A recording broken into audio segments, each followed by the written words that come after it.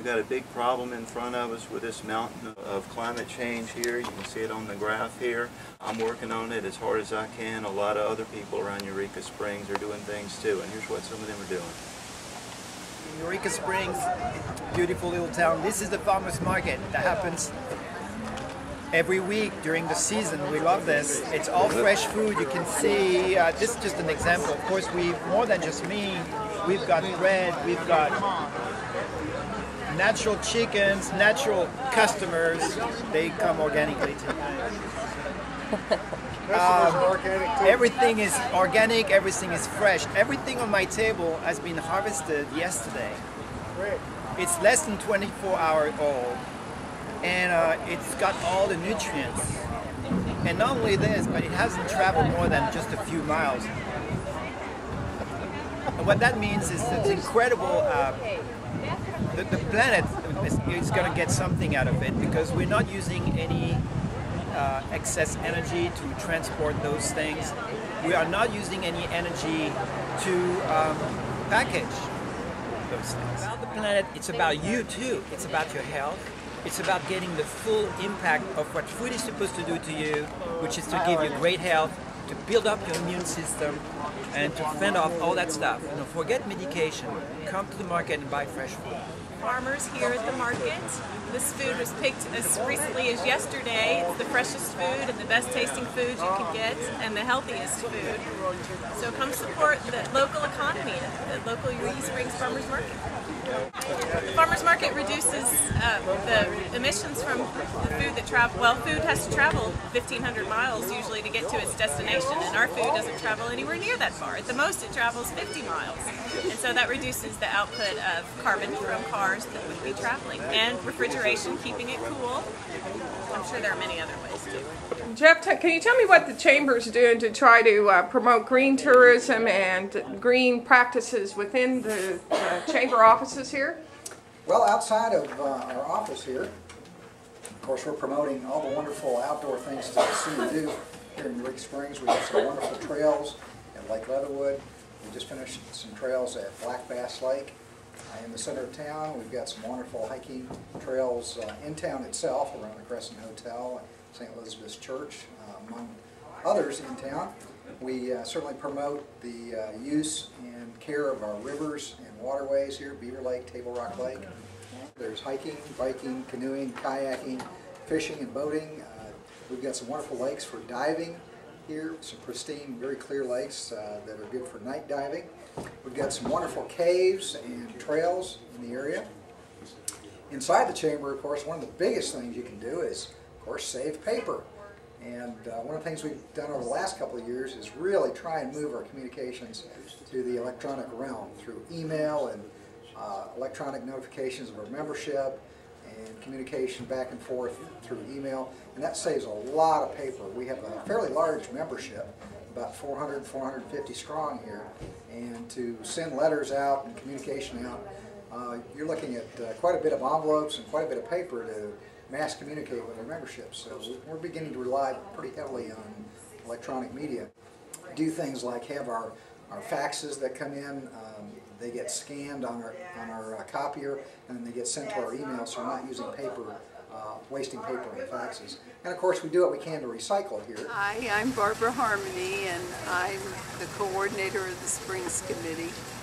And I've been working to help preserve the springs for the last 30 years now.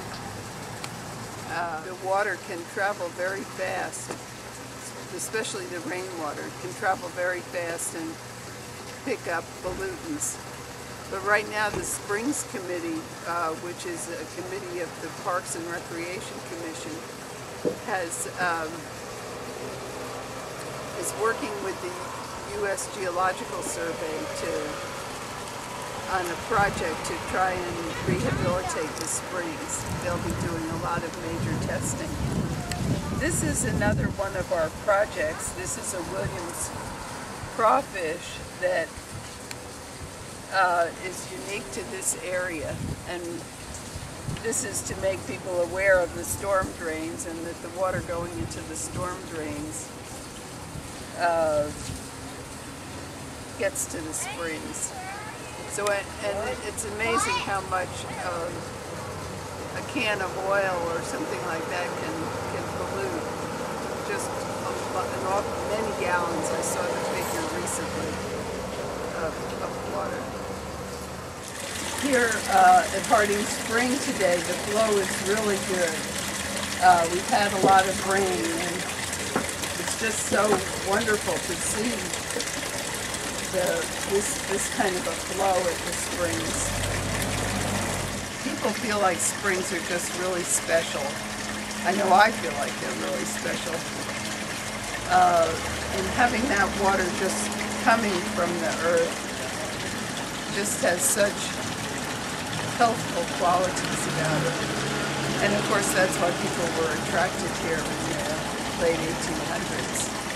They all came for cures, and thousands of cures were reported at that time. Of course we know we should all own our own shit man, but I wanted to bring a sense of reverence to the experience. We should have reverence for it because it's part of the wonderful cycle of the world, of the earth. And by creating your own humanure, you will create microorganisms in the most wonderful topsoil. This is humanure. It actually spells the word. I used composted humanure and glued it onto my sign. And this is how you spell it. Every time you flush your toilet, you use from 1 to 4 gallons of water. And you do this probably 10 times a day. And, oh gosh, I have to go to the left side of my brain. Help me if I'm doing the numbers wrong. But it's like 40,000 gallons a year, or some incredible amount that you're wasting. You're just using the water, you're polluting water to transport your humanure.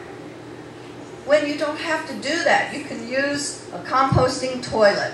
When the inside reaches 104 degrees, the pathogens will break down and the aerobic bacteria will grow, and that aerobic bacteria will create microorganisms, and it's a wonderful, rich environment.